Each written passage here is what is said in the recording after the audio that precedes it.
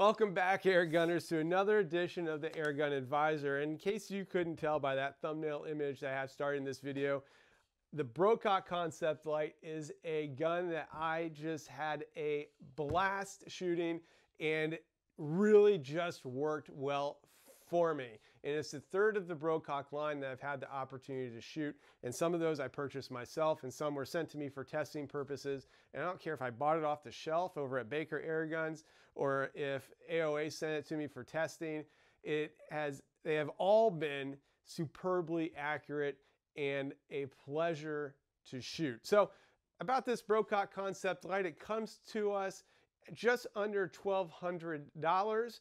It comes in 177 caliber, 22 caliber, and 25 caliber. Comes with the power adjusting knob on there and a 3-year warranty. So an awesome little package packed full of features. Now, when we say features, there are a variety of things that we want to take a look at here. The first and foremost, let's take a look at, start with the barrel, and we're going to work our way towards the back. So the barrel is a shrouded barrel.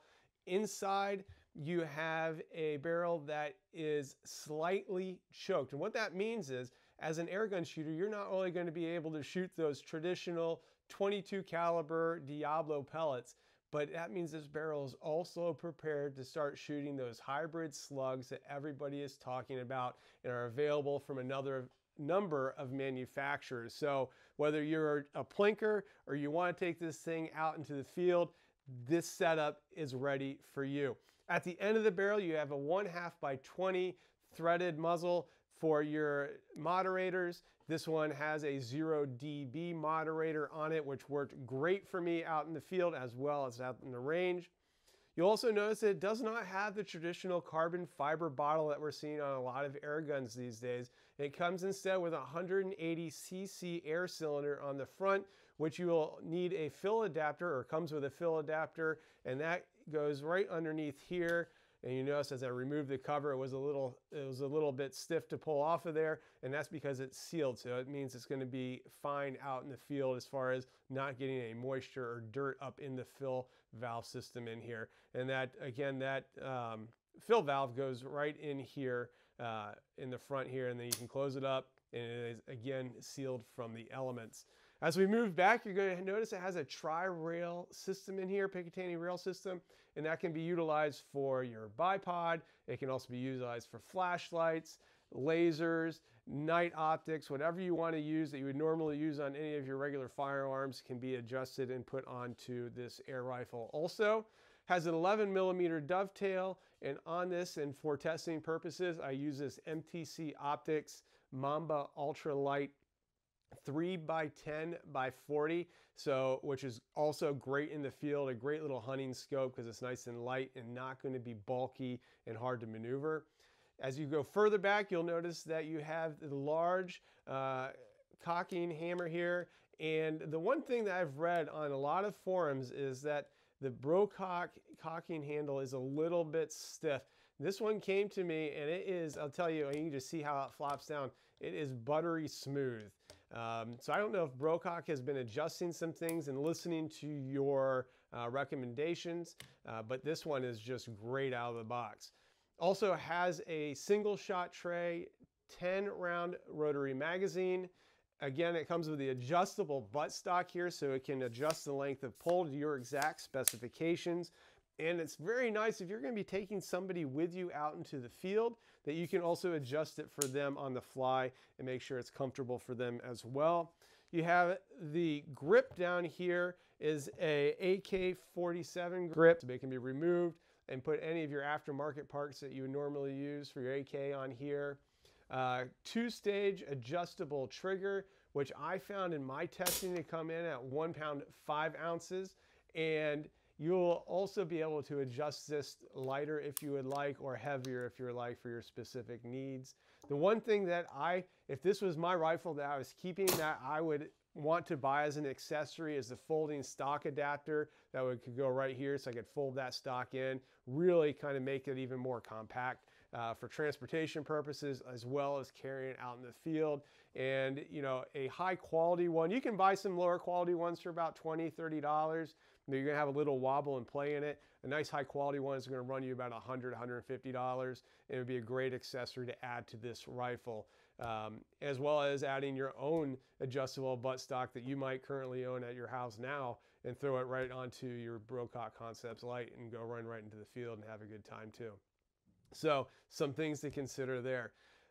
Lastly, this is a Huma regulated rifle, and you're going to get a lot of great shots out of it. And we're going to talk about the chronograph data here in a moment.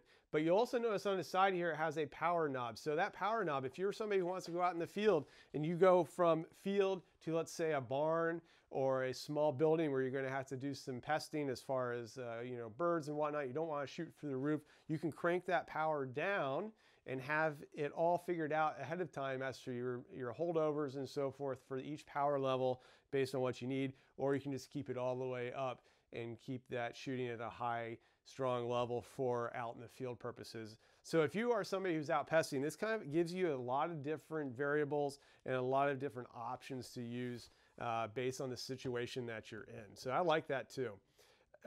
So, you know, I mentioned a minute ago that this is a Huma regulated air gun, and of course we have to do some chronograph testing. So right above me here, you're going to notice a graph. That graph is showing a shot string that I had. The shot string that I found was about 45 shots that are regulated off of this small 180cc cylinder, which means that you're going to get plenty of seat time if you're taking this air gun out plinking before you have to refill. And if you're hunting or pesting, you're going to get plenty of shots to complete your mission out there and, you know, get the game or quarry that you need, and do just fine with that as well. So again, another wonderful option. This is a very well-built feeling air gun in your hands. It feels, I would say, military grade. It feels like it's something that is a quality product, so that's something that I liked about it too. The best part about this air gun that I found was when I took it out into the field to do some group testing. And of course, my groups are all at 50 yards, so you can compare rifle to rifle as we go through and add new equipment to the list.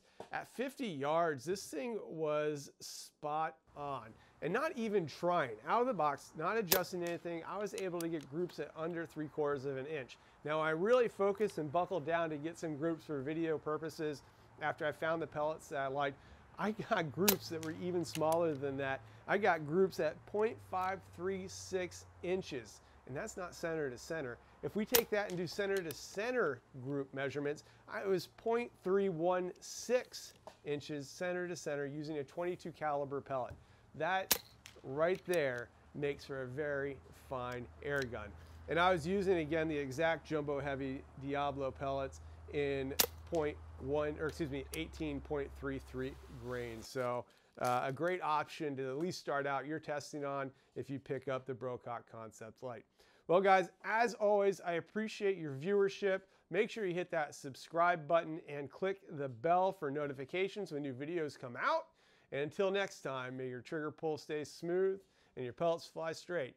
We're going to see you right here on the Airgun Advisor. This thing is sweet.